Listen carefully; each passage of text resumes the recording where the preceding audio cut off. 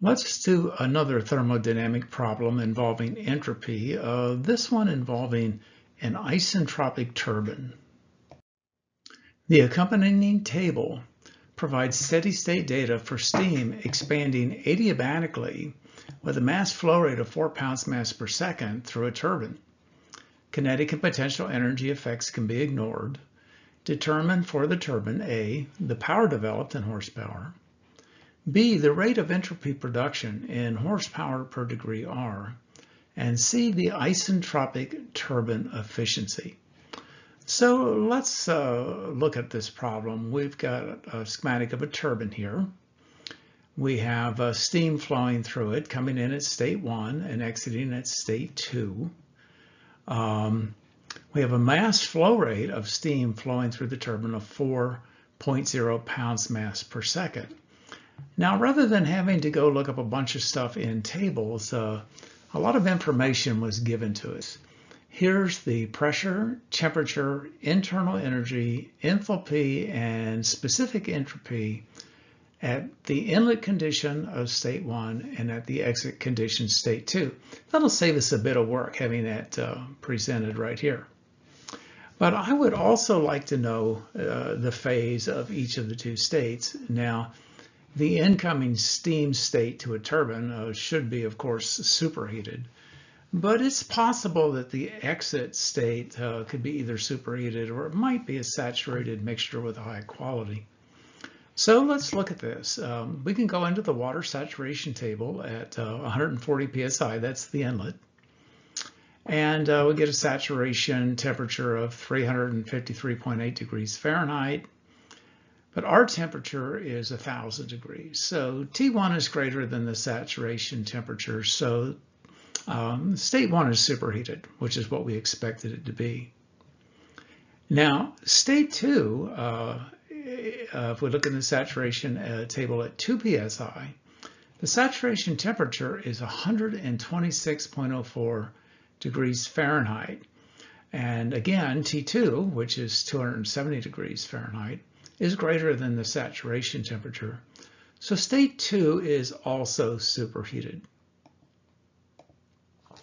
So let's draw a temperature entropy diagram. State 1 is on our 140 psi constant pressure line, and the saturation temperature at 140 psi is 353 degrees Fahrenheit. And state 1 is at 1,000 degrees Fahrenheit. So I'm going to plot state 1 right here.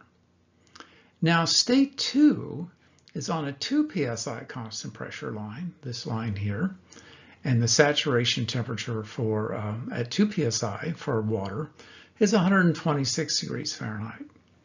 And state 2 is at 270 degrees Fahrenheit, so that locates state 2 here. Now notice that the entropy at state 2 is greater than it is at state 1. State 1 entropy is here, state 2 entropy is here, and we do expect that the entropy to be greater because being a real process, this process has irreversibilities in it that produce entropy.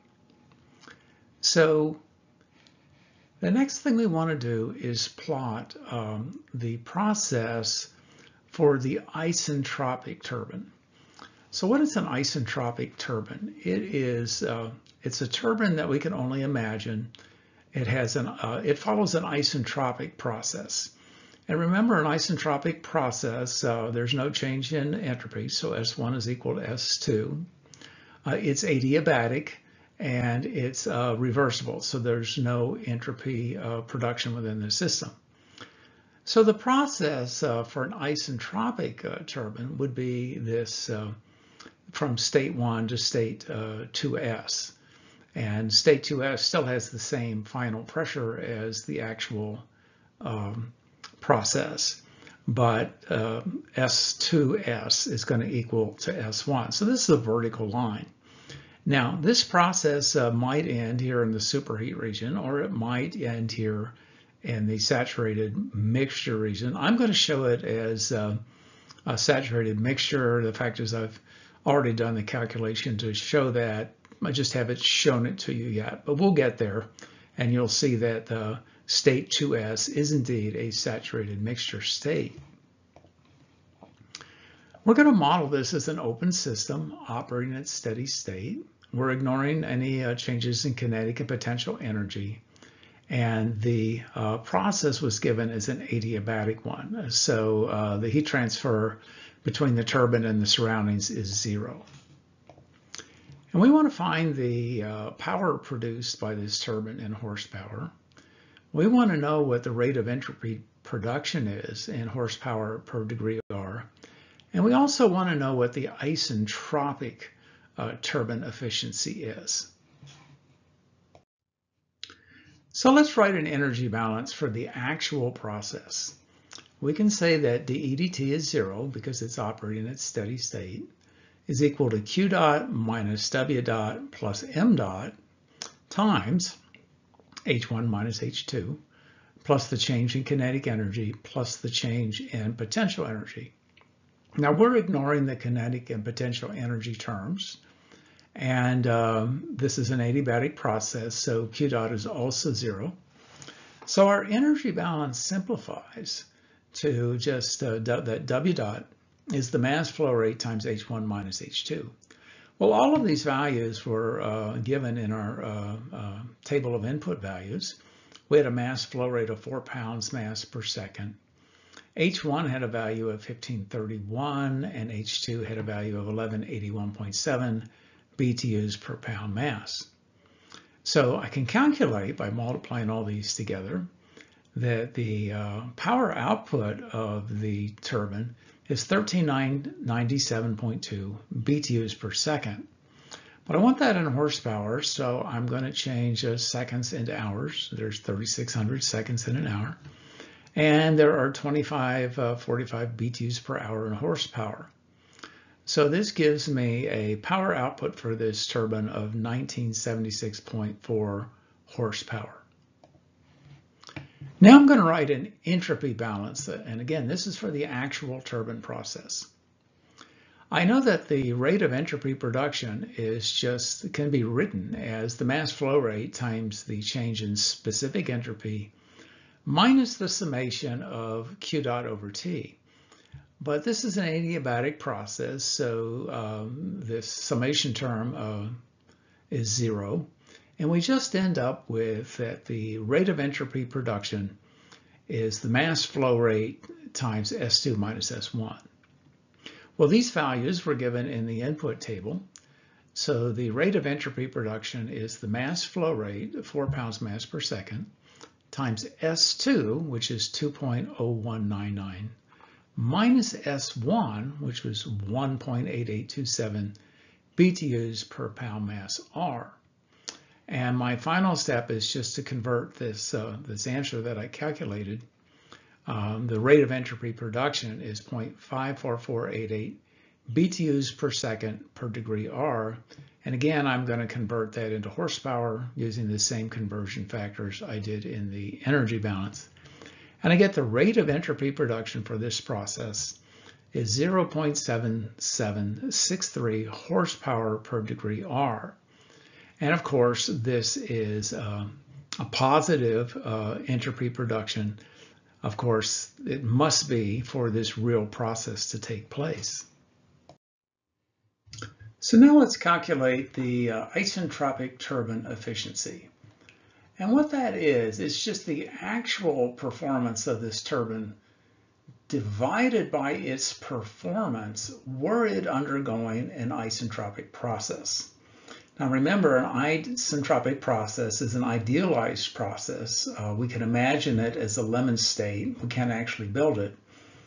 But recall that isentropic means that it's reversible, so there are no irreversibilities in the process. There's no entropy production. There's no heat transfer, and it's a constant entropy process. So this efficiency allows us to look at the real performance of a turbine and compare it to its highly idealized form. And the equation for that is the actual performance is given by H1 minus H2, and the isentropic performance is given by H1 minus H2S. Now, the second state in this isentropic process is called state 2s.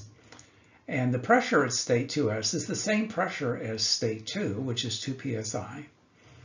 And its second variable that defines its state is that S2s is equal to S1. In other words, the isentropic process includes the characteristic that the entropy between state 1 and state 2 is constant. And so S2s is going to be S1, which is 1.8827 BTUs per pound mass R. Now I'm going to go to the saturation table here at 2 psi, and I find that the values of S sub F and S sub G and H sub F and H sub G, I'm going to need all of these to calculate this value H2S.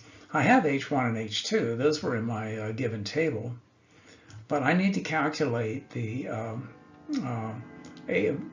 enthalpy of state 2s. And sure enough, we can see here that given the value of S sub F and S sub G, and knowing that the entropy of the state 2s is 1.88, that is in between these values of S sub F and S sub G. So sure enough, S sub F is less than S2s is less than S sub G. Yes, this is a saturated mixture. Now with that known, then I can find the quality of state 2. It's just S2s minus S sub F over S sub G minus S sub F. All those values are readily available to us, and I calculate the quality at state 2s is 0.9787. Now we can calculate the enthalpy at state 2s. H2s is just H sub F plus the quality at state 2s times H sub G minus H sub F. And again, we have all those values from our saturation table. And I calculate that the enthalpy at state 2s is 1094.37 BTUs per pound mass. Now I can calculate the isentropic turbine efficiency. It was just H1 minus H2 over H1 minus H2S.